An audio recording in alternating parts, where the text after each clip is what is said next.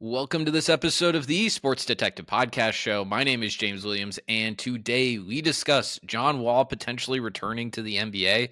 Why are we talking about this? Well, John Wall went on Udonis Haslem and Mike Miller's podcast, and it seems like John Wall might be the only person in the world that still thinks he belongs in the NBA. And I'll show you this clip here in a second, guys. But he basically makes a little bit of a case that he believes that he should be back in the NBA, and he believes that he'd be a very good fit for the Miami Heat. So we'll go ahead, play this clip here, and then we will discuss.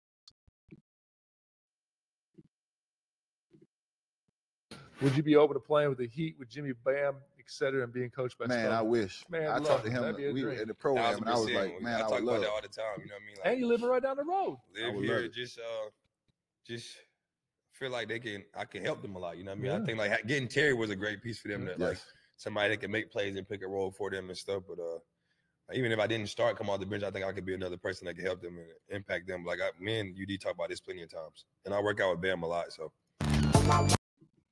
All right, so there you have it there, guys. John Wall says that he would be a perfect fit for the Miami Heat.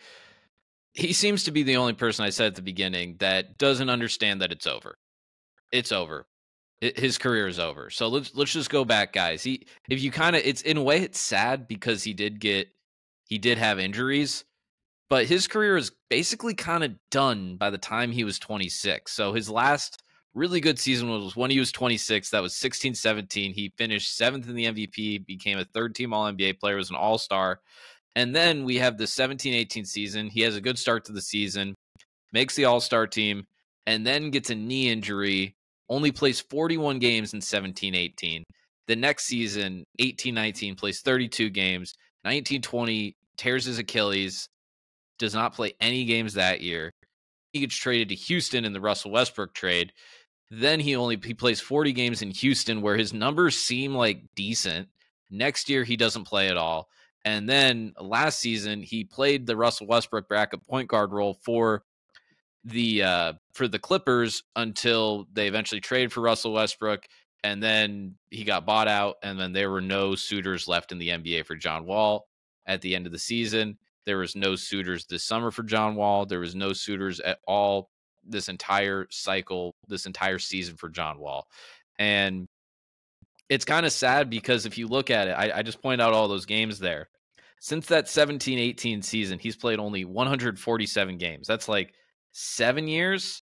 That's like 20 games a year, basically.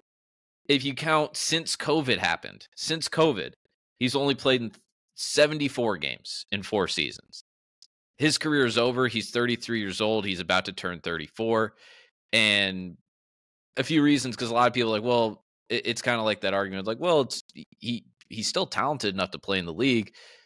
There's a few issues with John Wall in his game. There's always been the belief with John Wall that when he's playing, it's like it has to be the John Wall-centric thing. He can't necessarily buy in and play in a group. It kind of has to be the John Wall show, and everything has to run through him. He can't hit outside shots. That has been a thing that's been going on his entire career.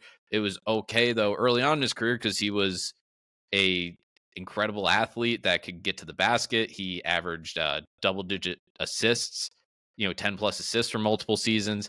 And he was able to get away with that stuff a lot when he was younger. There's also the thing, too, of when John Wall was having some of these injuries early on in basically since that 17-18 season that we were talking about, that he, was not necessarily the most dedicated person to the rehab process and maybe got a little fat and happy and was fine with, seemed relatively fine with making $40 million a year and not, rushing his way back to playing. And there's another thing too here with John Wall and why he probably doesn't have a team. And it's kind of even more damning why he doesn't have a team is what I should say, is that John Wall is represented by Clutch Sports.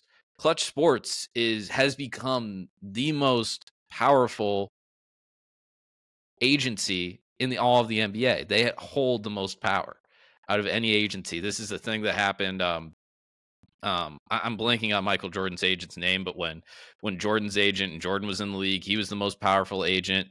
This is a thing that's happened over and over and over again throughout the course of the NBA. You don't think that like maybe the Lakers wouldn't if LeBron and Clutch were like, you don't think the Lakers could have found a spot for him?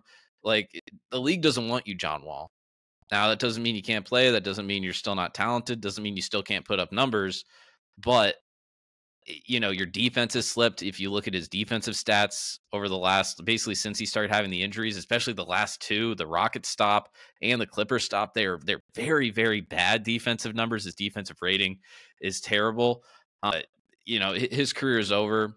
He had a great 5-year run there. He probably was a part of like the most exciting like Wizards basketball run, you know, one of the top 3, maybe top 4 runs that we've had for Wizards in the last 40 years. That's not necessarily a compliment for Wizards fans. They probably have an optimistic about those Wall and Beal years until Wall got hurt. But yeah, man, John Wall, we'll remember you for your fast speed and, you know, the song, the dance. We'll remember that stuff. But your career is over, man. Maybe, I don't know.